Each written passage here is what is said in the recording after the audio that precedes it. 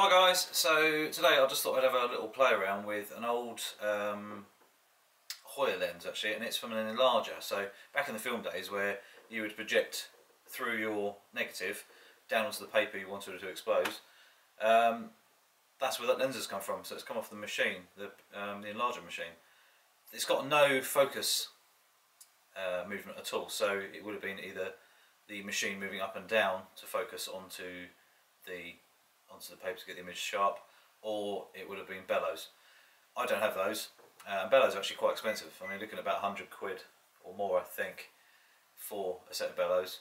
So what I've done is I've got some extension tubes. Anyway, and also I've actually got a, I think it's an M39 screw thread to E-mount adapter, but it's actually got a focus rail built in, so actually you can sort of use it as a focus ring, which as well. So that works quite well. So for a lens that cost me nothing, and £24 for 3 sets of extension tubes with they have no contacts in them at all, so there's no electronics in them, and I think about £10 or something for the focal adapter.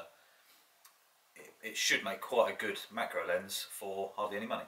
So anyway, I'm going to turn the camera around now and just have a little play and compare it to the Sigma 105 macro on the a7r3. So both lenses on there, and we'll take some shots of just some coins and stuff like that to see what the difference is.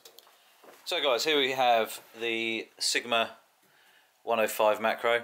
So that's got the a7r3 adapter on it, which works really well with the Sony a7r3 and a7r2, the two cameras I've had, and actually on the a6300 it worked pretty well.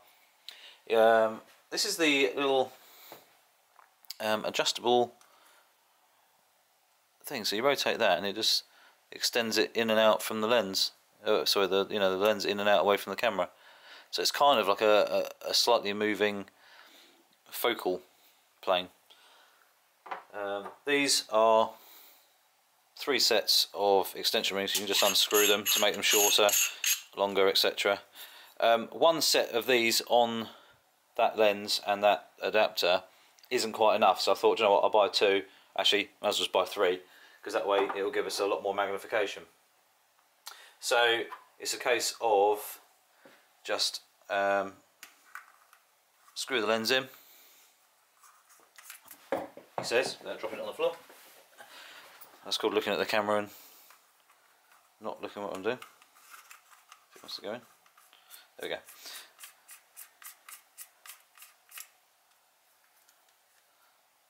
Nice little, it's nice and tight. So this lens here is beautiful. It's absolutely untouched, and you'd expect it really because it's never been outside.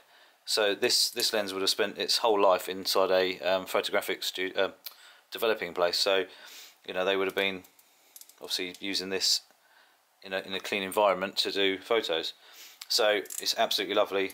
The aperture and everything is beautiful. Really nice bit of kit. So even that on its own is nice. So that's to an E-mount adapter. So that's a M39 adapter screw in to an E-mount. It does go straight onto the Sony, but I'll take a picture now with it on. And it's a shame it doesn't, because it actually looks on the, look at that, as a nice little dinky lens. But problem is,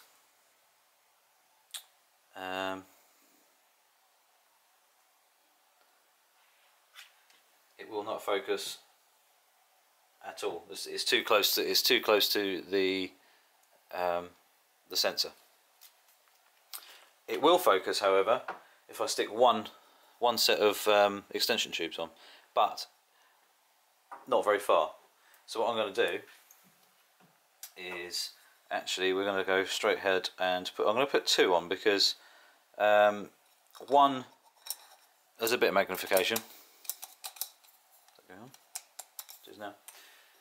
So what we'll do is we'll start with 2 and see how. Done up. We'll stick them on the a7r3. So, oops, taking pictures. So basically it's going to look like that now. Looks a bit ridiculous, but all in all, if you think about it, It's about the same size as that 105 there. It's a lot smaller glass, but what's it going to be like, you know, taking some photos? Yeah, the downside is that you're going to need a lot more light because, you know, what it is. So what I may do is fight one of the studio flash, because that's to get that ISO 200 you need a quarter of a second exposure, the amount of light in here. Sound like the aperture's shut completely. There we go. So let's try that, shall we? Should we take a shot? ISO 400, 60th of a second.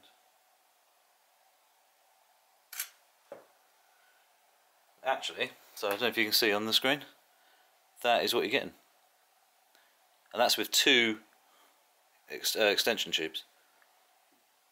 It's not pretty, it's pretty good. Hopefully, it's pretty sharp. Could probably do with a bit more shutter speed, to be honest, or some flash. But I'm just using a bit of light at the moment. So we'll take that off.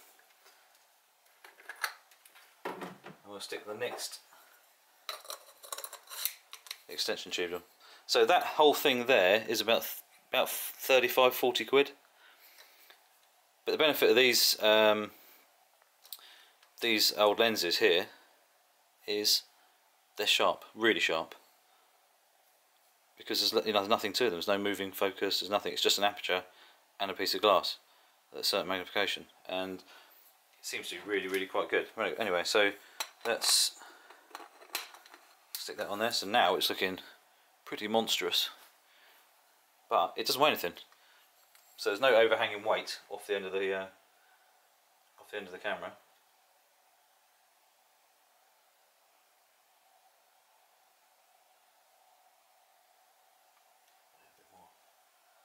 And again, we're going to turn up the ISO a bit now, without using any flash, just to get the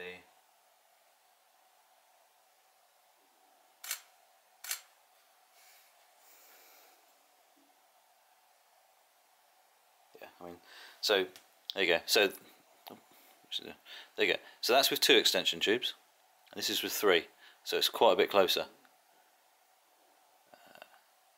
And for the video, this is literally just a demonstration. So what I will do is I'll get these onto a tripod, and I will shoot some very high quality shots. What I'm going to do now is stick the Sigma 105 macro lens on with the a7r3 adapter from Sony, and do a 1:1 ratio. Then we can see exactly what we've got. So manual focus, set the lens to 1:1 if you can see that, I don't know, there you go. And we shall take a shot.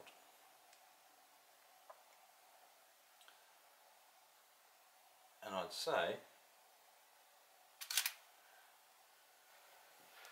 that's 1:1 ratio. So with that other lens, that's gone way above. That could be 3:1, possibly. Something like that. So for 40 quid, we've now got a lens that is giving us some serious magnification to mess around with for hardly any money. So right, I'm now going to go and have a little play with this, and see what I can sort of do. See what the difference is between a very expensive custom-made lens that's fully macro, and some extension tubes that rattle a bit, and an old lens from an Enlarger. So guys, that's on the Sigma 105 macro at 1:1 ratio, and I've obviously just pounded on it very slightly. So sharp, easy to use, plenty of aperture control. This now is with the extension tubes, all three of them. I mean, it's impressive, but if you notice a slight hot spot in the middle, and I guess that is from the lights being focused straight into the sensor. So something you have to be a little bit careful about if it's really sunny, so it may damage the sensor. This is only one piece of glass, there's no coatings or anything, but in controlled conditions it's pretty good. So that is the 105 macro again, and this is the that's actually got two of the extension tubes on, and then we're on to three. but you can still see there's a slight white patch right in the middle there. It's just the light's being pushed straight through, you know, at an uncontrolled amount, I think. This is actually the Sigma 105 on the 3 extension tubes, just out of interest. You'd have to stack so many images to get it right, but you know, it looks pretty good. But anyway, that's the video for now, guys, and I just thought it was a bit of fun. That lens actually works, so I'm quite tempted to do a little bit of wildlife videography, maybe some ants or something running around in the summer when the ants come out, stuff like that. So that's another side of things. I mean, obviously some photos of them, but I've got a focus rail. It's a Velbon focus rail, so you put the whole camera and that lens and everything stays stable, and you basically wind the camera backwards and forwards to keep it in focus, which will make it a lot easier to get shots that are actually sharp. So anyway, for £30 or £40, it was a complete laugh, and obviously those extension tubes I can use for other things as well. So you know, it's just a case of experimenting and just having fun. Anyway, guys, keep it up, and please subscribe and share with your friends and whatever, and keep shooting. Cheers, guys.